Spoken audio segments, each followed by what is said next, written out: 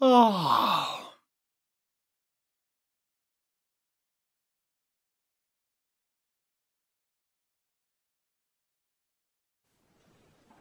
Hello and welcome to a bright but cold and chilly morning here in Manchester.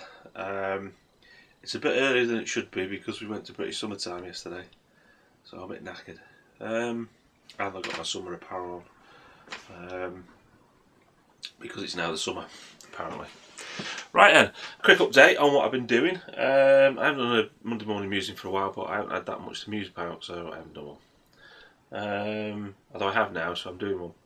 The thing that I've been doing recently is, as you know, is the Napoleonics. I've started the Prussians that I was bought for Christmas, and I'm just about to finish the first battalion. I've just got the officer to do, and the drummer. And the drummer I thought was going to be quite hard. He is quite hard, but not from a point of view of painting, but from a point of view of finding out information. And like I said, with the thing about this, I've got lots of different information about his epaulets. So there you go. So that's what I've been doing recently, and that's what I'll continue to be doing for the next short wee while.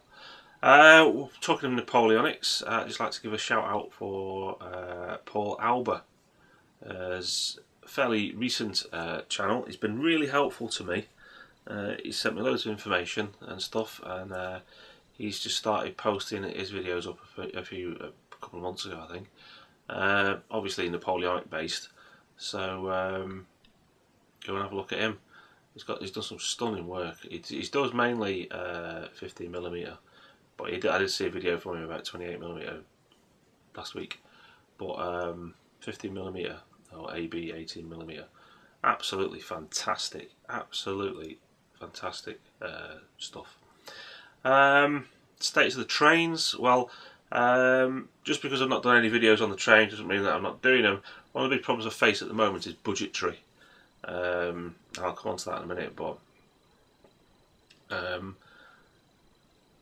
I've got as far as I can on the amount of stuff that I'd bought. I'm now saving up to buy a bit more stuff, then I can carry on. But yes, the trains are still featuring a lot. This, I think, is the most expensive part of the whole business in relationship to just starting out, is getting the materials and stuff together to build the baseboard. Because once you've got a couple of trains, I suppose it's fine. But you could just toddle on with the scenery then, which in my mind isn't that much, you know, because I'll be scratch building most of the stuff, or buying the Metcalf card kits and modifying them. Which brings me on to something else, cross-hobby relations and cross-hobby borders, and why is it a good thing to go and look at different things. Well, this is the main nub of the muse today in my mind. I do, like I say, I just recently come out of the closet as a model train person. I've been harbouring desires to look at train sets for quite a long time. You know, I mean, I've got magazines and stuff from you know, train magazines going back to the 80s, and I thought, well, you know, I'm at the age now when I can do it, and I've got the room, so I thought I would.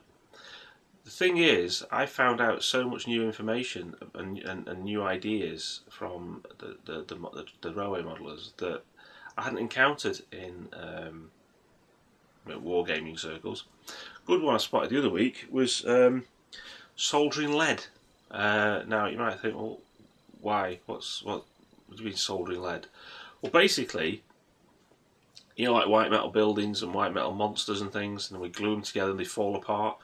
I was watching this video the other day. It wasn't on YouTube, it was on a magazine, a British Railway Modeller magazine, and he was showing us, he said about sticking white metal buildings together, and obviously I would have just glued the thing, but he got out this little piece of white metal solder, or lead solder, or whatever it is, and soldered the thing together. And I thought, wow, the amount of times my griffin's wings have fallen off, and I could have just run in a little bit of this soldering stuff and it would have been fine. it's little things like that. You pick up loads of stuff.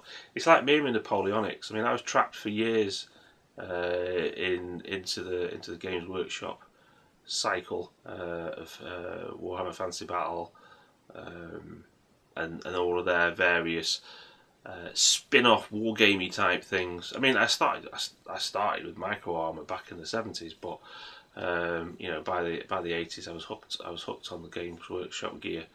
You know what I mean? I had a serious habit, but I've broken that habit now and come out back into the historical side of wargaming, and I regret keeping my head buried in the Games Workshop sort of stuff, and not really looking outside of that little box, and I miss so much stuff. I mean, I wish I'd started the Napoleonics now a good 20 odd years ago. I've missed out on so much fun, great sculpting, great painting, diverse painting, interesting fluff, as in the real history. Do you know what I mean? And I think there's a lot of people do tend to do that. They do just stick inside this little cocoon of whatever it is, whether it be ancients, whether it be bolt action, whether it be Napoleonics or fantasy or whatever, and you miss out on such a lot of stuff. And you only look at the videos to do with that, and like you see somebody puts a video up, and I'm guilty of it myself. I'll see somebody put a video up about, I don't know, something that I'm not doing. I think, oh well, I'm not doing that, so I'm not going to watch it.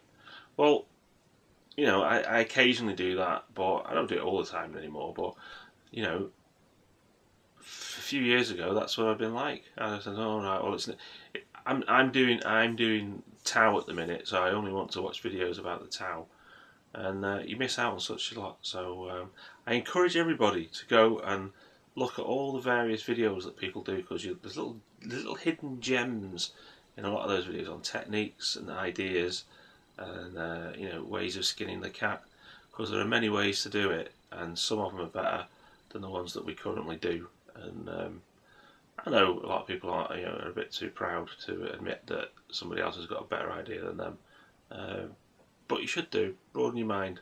Go and have a look at something. Go and have a look at some train videos. Some superb stuff going on in the train video world. I'm not talking about watching the ones where the trains go around. I'm talking about the ones where people are building the layouts. You know, there's some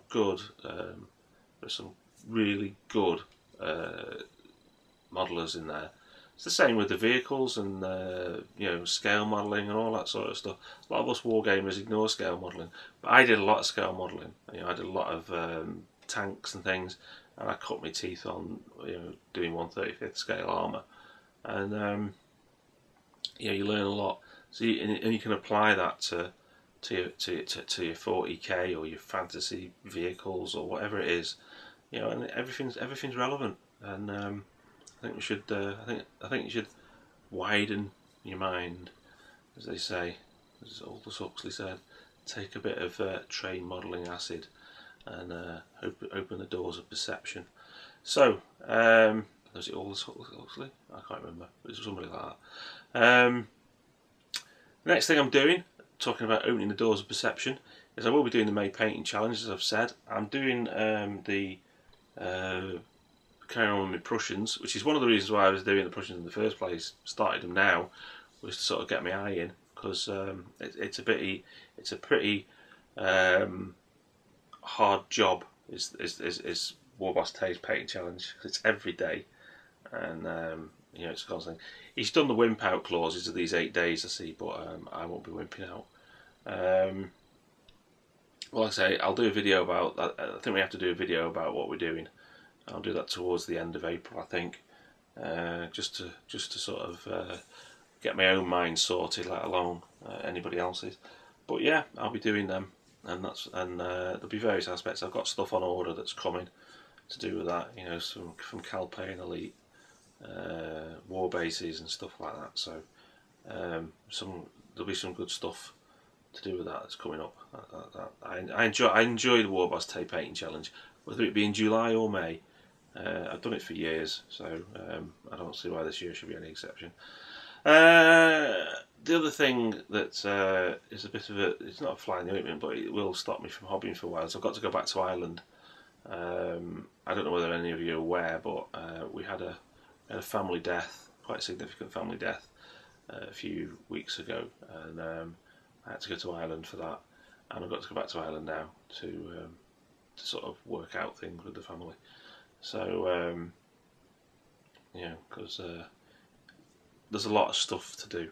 So we're going over there again. I think it's the Tuesday after Easter, and we'll be there for a while. So anyway, that's all about the Muse at the moment. I've got nothing else to sort of waffle on about, I don't think. Like I say, go and have a look at other videos that you wouldn't. In fact, just make a point of what every day going to look at a video that you think, oh, that's not interesting, and then just go and watch it and see. And you never know, you might come away with a little hidden gem.